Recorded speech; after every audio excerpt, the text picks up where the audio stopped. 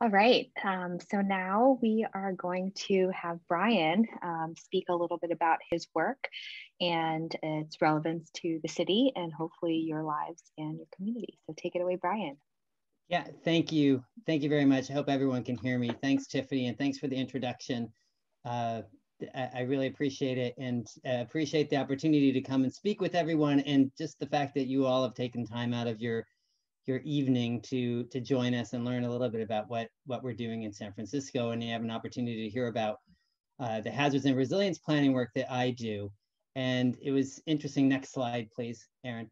It's interesting because the poll questions, I love those. And at one point we did ask a poll of people if they were familiar with the capital plan or not. This was about 10 years ago. And I think 5% of the respondents, this was actually to the, I think it was a commissioned public research opinion poll. And I think 5% said that they were familiar with it, but we quickly learned that most of those were not that familiar with the capital plan. We think they just put it in there to make themselves sound really smart, or maybe just because they thought they should be informed of it. But our capital plan is something we've been doing for 15 years or so. And it's not as well known as we would like it to be, but it's a process that we've really established in how we're going to finance our infrastructure improvements. About 5 years ago, we added resilience to our capital planning program. And that's how we came up with the title Office of Resilience and Capital Planning. This is an office that's really devoted to taking care of the assets and ensuring that San Francisco is resilient to acute shocks as well as chronic stresses. And I just want to emphasize that when people think about resilience, often they think about it as a personal trait. But now we're talking about having resilient systems. And I think this belief that a lot of our natural systems are more resilient than some of the artificial ones that we've created. So we're trying to take advantage of those types of things. And we're trying to be aware that that you can prepare for big earthquakes, but if you're not addressing stresses in communities, then you're never going to recover from those earthquakes to the same extent that you would had you addressed the stresses. So if we're not thinking about housing, if we're not thinking about how people get to work or transportation, if we're not thinking about equity, then when we have a large earthquake or COVID, I was going to see a pandemic or any of those things, then those communities are much worse off. And we've seen this happen over and over again, that we need to be cognizant of these stresses, not just the big shocks. So that's a big part of what my office does and what I think about. We're responsible for the city's 10-year capital plan. We do a hazards and climate resilience plan, which is the city's official hazard mitigation plan, which I will go into detail. And then we also do a lot of work around seismic safety. We're thinking, San Francisco is earthquake country. So there's been a lot of work to ensure that we're updating our building codes and that we're helping ensure that we're seismically safe. So next slide. Thanks. So just some of the challenges to talk about in San Francisco, and I think probably most of the people on this call are familiar with these. We're at a population now of getting close to 1 million people, 884,000. It's the second densest city in the US to Manhattan. So we're compact. We are largely, we have some income disparities that we're struggling with. White non-Hispanic median income is about 120,000, but Black households, especially in the Bayview and other parts of the city, are at 30,000. So this is one of the stresses that I'm talking about. We have 11% of our population has pre-existing health conditions. 27% of our population is going to be over age 60 by 2030. And we expect that number to continue to grow. And of course, we're still a very diverse city. So next slide. So in that growth, and when I say a challenge, I don't want to suggest that our diversity of those things aren't, those are really what make us, I think, more resilient. It's our work to preserve that diversity. And when you think about our city, and this is a map here, the areas in the yellow represent areas of new growth, redevelopment, where we're adding housing primarily. We're moving toward more density. These were the old industrial areas. And then when we think about overlaying some of the challenges, some of the resilience challenges of those areas, if you can go to the next slide, you sort of see that the same areas where we're growing, get the next slide, please, that's good. The same areas that we're growing are where we see liquefaction happening. So liquefaction is what causes, it amplifies shaking in an earthquake. And when we have shaking and earthquakes, those are the areas that tend to see the most damage. And those also, you know, are probably not coincidentally in some of the areas where we have our vulnerable populations. Those were areas that were typically set aside for businesses, for industrial uses and those types of things. Next slide. And now if we overlay sort of climate change impacts, and this is climate change, we're thinking about climate change and we're looking at social vulnerability indicators separated out by census block. This is something that Department of Public Health put together with the planning department, and it lays out a number of different, it looks at a number of different vulnerability indicators: age, linguistic isolation, education, poverty, health status. And again, you can see the darker colors are the more vulnerable areas, and it coincides with the liquefaction zones. It coincides with where we're seeing a lot of our growth. And it actually coincides with sea level rise, which I won't mention here, but a lot of the sea level rise is also impacting these areas. So this is a concern to us, and making sure that we're developing plans that address, you know, that ensure that we're able to preserve these communities is important. We go to the next slide. When we think about climate change, and now I'm sort of zooming in as we think about overall resilience into climate change, we're looking at these different areas which are being intensified because of what we're seeing happening in our climate. So extreme heat this past year, you know, we had 30 days, 30 spare the air days. That far and away was the record for spare the air days. We also saw, you know, extreme heat in 2017. We had 6 deaths from extreme heat. So we know that this is something that's continuing to happen.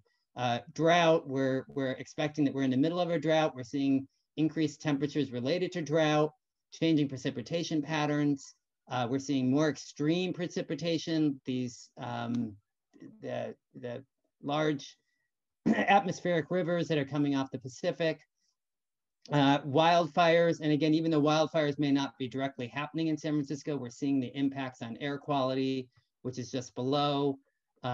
Coastal flooding, stormwater, soil liquefaction, and earthquakes. Those are all, you know, related to rising sea levels. So increasing temperatures, rising sea levels, changing precipitation are all driving challenges for us in terms of resilience. We can go to the next slide. So we've developed, what our office focuses on, you know, in this area is really these guiding plans. So the first was Resilient SF, and Tiffany mentioned in the presentation or in the introduction. This is a document that highlights where we want to go, the definition of resilience, and it had a number of strategies. That was done in 2016. We received support from the Rockefeller Foundation as one of the 100 resilient cities across the world that developed this strategy. Even before that, if you look at the plan on the far right, is our community action plan for seismic safety. This is a 30-year plan where we're addressing earthquake safety issues. So that was the soft story retrofit program. That was a program to look at private schools, earthquake retrofits for private schools, which don't fall under the same regulations as public schools. We had a recent tall building study, and now we're looking at concrete buildings that are vulnerable. So that's a long-term plan that was developed through a lot of community meetings that we're following through on. And then the one in the center is the Hazards and Climate Resilience Plan. This is required by FEMA. It's your local hazard mitigation plan. It has over 95 strategies related to it. And it's an annual, we have to provide updates annually to FEMA, but it's done on a 5-year cycle. We can go to the next slide. Digging into the Climate Hazards Resilience Plan, I mentioned that it's required by FEMA. The other new feature, and this really came from the state, is that for the first time, local hazard mitigation plans in California have to address climate change. In our previous plans, we may have mentioned climate change, but there wasn't any significant look at the risks associated with them. So I think we're one of the first 5 cities or so in California, if not the first 2, I think, to develop this. We put together a really comprehensive story map that I would encourage people to look at. Alex Morrison, who's helping facilitate one of the work group sessions today, helped develop that. And you can begin to look at these different hazards and how they will affect your neighborhood. And you can overlap hazards. So you can look at liquefaction and earthquake in relation to flooding, or in relation to heat, or in relation to vulnerable communities. Federal and state requirements I mentioned. We can go to the next slide here, and then I just want to lay it out what we did. So in our hazards and climate plan, there are 13 natural hazards that are represented here by these symbols, and they're broken into 4 different categories: geologic, weather-related, fire-related, and then biologic and toxic, so our hazardous materials and pandemics. But again, under geological, you can see we have earthquakes, tsunamis, landslides. Weather-related, it's going to be flooding, high wind, extreme heat. And then fire, of course, there is always the risk of a large fire, a large urban fire, especially after an earthquake, like what we saw both after the Loma Prieta earthquake and after the 1906 earthquake. We saw that. And we also have poor air quality there. So we go to the next slide. This lays out some of the different strategies. So I mentioned that there are 90, I think there are technically 98 strategies now that we are moving toward to become a more resilient city and to have more resilient communities. We've broken those strategies into these 4 buckets that are on the left, around community resilience, building resilience, infrastructure resilience. That would be more for sort of the horizontal infrastructure, like our transportation systems. And then we have these cross-cutting issues that really look at overall. And I would say kind of the climate action plan is also similar, and it's one of those overall, it captures all of these categories. The ones on the right, the buckets on the right, really show the different planning issues that we came up with that we're looking to address. So we have strategies that are looking at housing vulnerable populations, building internal capacity. Under buildings, it's primarily our municipal buildings, but there are also private buildings separate from housing. And then infrastructure, clearly it's our lifeline systems, which are kind of communications and power, wastewater, and transportation. Those are all critical infrastructure that's needed after any event, but in the long run, just for people to be able to live healthily. And then we have the cross-cutting issues. Next slide. So we're, in San Francisco, we have a lot of different agencies. We're a city and a county, which also makes us unique and makes things a little bit more complicated, but also has the benefit of giving us a little bit more control and ability to do things. So we recognized a few years ago that I think we had 20 or so different departments working on climate and hazards around the city. And we thought that we made the decision then that we needed to have a more comprehensive and a more coordinated approach. So we put together this interagency climate resilience program. We hired a climate resilience coordinator, and that person's job is just to coordinate all these different efforts. You can see in the center, the real focus, at least here today, is our hazards and climate resilience plan, which I went over. Then we have the climate action strategy, which is turning into the climate adaptation plan that we're all talking about. And then we have our general plan updates, which are coming. And I think will be some more slides later on to talk about these. But we're updating our general plan safety element, the housing element, and the transportation element. And while the hazard and climate resilience plan is a 5-year plan, and the climate adaptation plan is probably in the 5-year range, maybe a little bit longer, general plan updates tend to be 10, 15 to 20 years. So aside from the housing element, they take more time and they look more broadly. So being able to coordinate these 3 plans is really important. And then I also just want to mention some of the other plans that are on the outside here that we're working on. Waterfront resilience, a lot of that's around the seawall effort, but it's also around flooding. And the port's been doing a lot of work around that program. And then we have Islas Creek adaptation strategy, which is happening down in the Islas Creek area where we know there's going to be significant flooding and sea level rise issues. Ocean Beach, we're already having issues with erosion. And then in the top left, it's mentioned that we did a sea level rise vulnerability and consequences assessment, primarily led by the planning department that looked at the different impacts and actually looked at it by neighborhood as well. Finally, I do want to mention that we're also working on an environmental justice element that was also related to state legislation that required us to do a hazards and climate resilience plan. It also triggered both updates to the public safety element and updates to an environmental justice framework. Next slide. I think that's it. I know that was a lot of information. I wanted to see if I could save some time for questions, but I'm not sure I was successful. But please let me know, and I think I'll pass it back to you, Tiffany. Thank you, Brian.